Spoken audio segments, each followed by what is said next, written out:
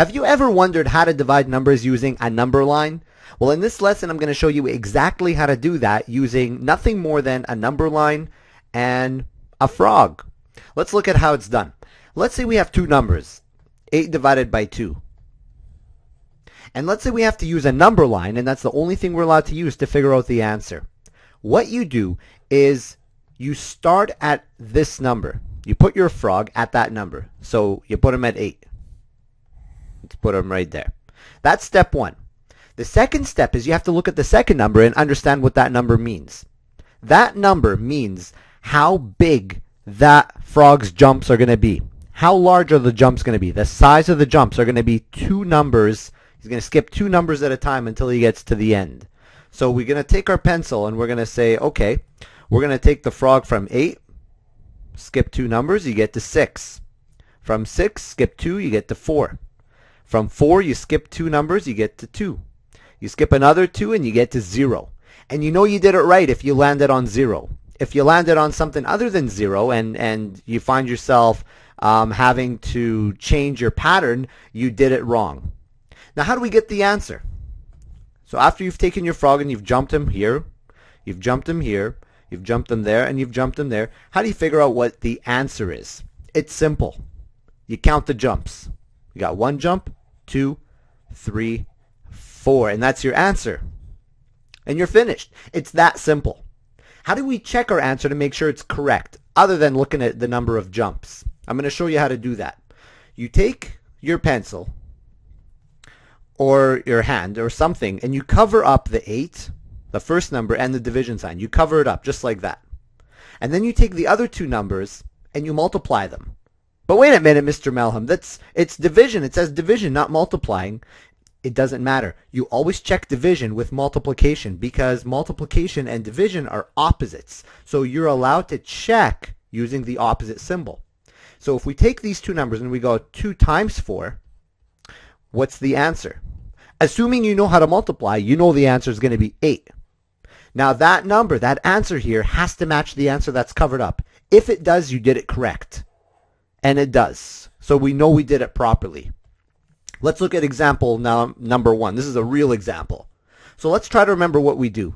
18 divided by 6. 18 means that's how much we have all together. We have to put him at the starting point. That's our starting point. We have 18 all together. Now we're going to bounce him 6 numbers. I'm going to show you where people make mistakes. This is a common mistake. When some people start doing this at the beginning, when they're learning how to do it, they count 6 numbers, but they start at the 18 and they say, okay, I'm going to count this as 1, 2, 3, 4, 5, 6, and then they land at the 13.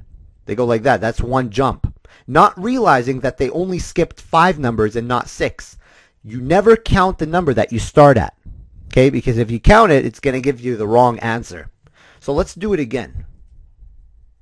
So you still start at 18, however, you don't count that. That's your starting point. You skip numbers. You want to skip 6 numbers, and you go like this. You go 1, 2, 3, 4, 5, 6, and you jump all the way to 12. That's 1 jump. And then you start at 12, but you don't say it, but you skip. You go 1, 2, 3, 4, 5, 6. And then you go another 6. You go 1, 2, 3, 4, 5, 6. And you see how it landed perfectly on 0? That means we did it properly. And now we can go like this. We can write our answer. It's 1, 2, 3. We put 3 in the blank. Now how do we check our answer with multiplication? Remember, we cover up the first 2. We cover up the 18 and the division sign. And we multiply the last 2 numbers. We go 6 times 3. And if you forgot how to multiply, go watch the videos on multiplication. 6 times 3 is 18, and we uncover it and it says 18, so we did it properly. Way to go. Now the third example, or second example, look at where this equal sign is. We have it on the left side. If you see that, no problem. We'll just flip it back around. We'll put it here where we're comfortable. You're allowed to do that. Anytime a question is given to you in this way, just move it around, scratch it out, and write it the way you like to see it. 12 divided by 3. Let's put our frog at the 12. We have 12 altogether. And now we're going to make jumps of 3. So we're going to count here. We're going to go 1, 2, 3. We're going to go 1, 2, 3. We're going to go 1, 2, 3. and we're going to go 1, 2, 3, and we landed at 0. So we did it properly.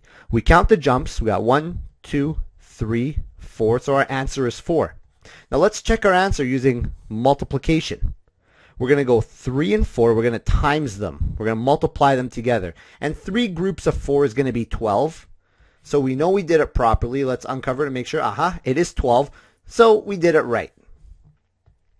Now it's your turn. Let's see how well you do. I'm going to give you some tough problems. They're not going to be easy. They're going to start simple, but they're going to get tough. Here we go. 12 divided by 4. Pause the video and then do it yourself. Now, assuming you did that, let's check our answer. 12 divided by 4. I hope you put your frog at 12. So let's circle 12. That's our starting point. We're going to make jumps of 4. Now, I'm going to leave the equal sign there because I'm okay with it. If it's a problem for you, you can scribble it out and write it on the other side. So 12 divided by 4, we're going to go 1, 2, 3, 4. We're going to go 1, 2, 3, 4. 1, 2, 3, 4. We count 1, 2, 3 jumps, so we write 3. Check your answer using multiplication. We're going to cover this 12 and we're going to times these two numbers, 3 and 4. So we get 3 times 4. That makes 12. We uncover it. We say, it is 12, so we did it right. Now, this is a tough one. Okay, I'm not going to even read it to you yet. I'm going to let you read it. Pause the video, try it yourself, and then come back in a moment. Okay, so let's look at this here, see how you did. It says, write the division equation represented by the illustration.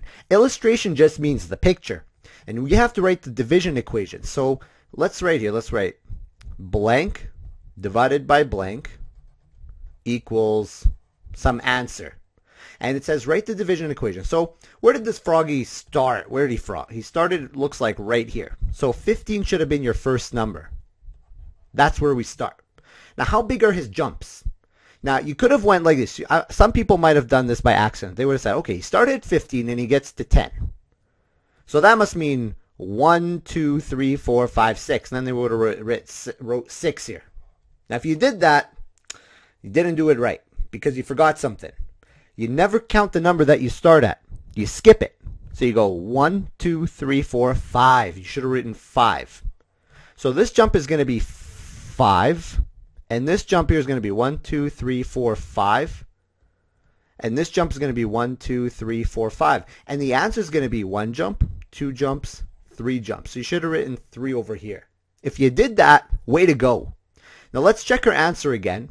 I'm going to imagine I'm covering up 15 divided by. I'm not going to get the box out this time, but I'm going to go 5 times 3.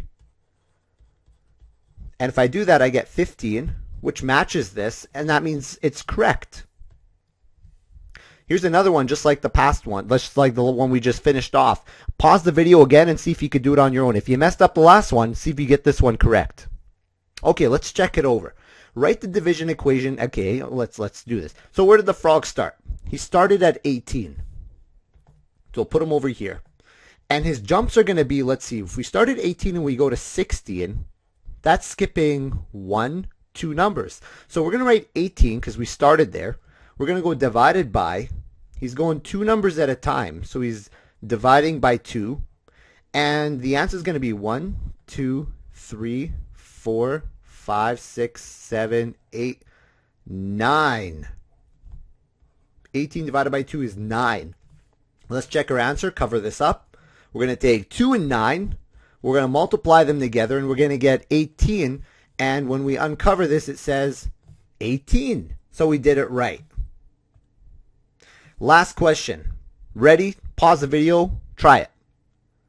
Okay, 20 divided by 4. You should have put your frog at 20, and he is on 20. We're going to divide by 4, so that means he's going to jump. The size of his jump is going to be 4. So we're going to go 1, 2, 3, 4. We're going to go again. 1, 2, 3, 4. We're going to go 1, 2, 3, 4. 1, 2, 3, 4. And another 4 will get us to 0. How many jumps? 1, 2, 3, 4, 5. Check our answer again. We're going to take these last two. We're going to go 4 times 5. And 4 groups of 5 is 20. 20 is 20. They match. Nice job. Way to go, everybody. I think that's the last one.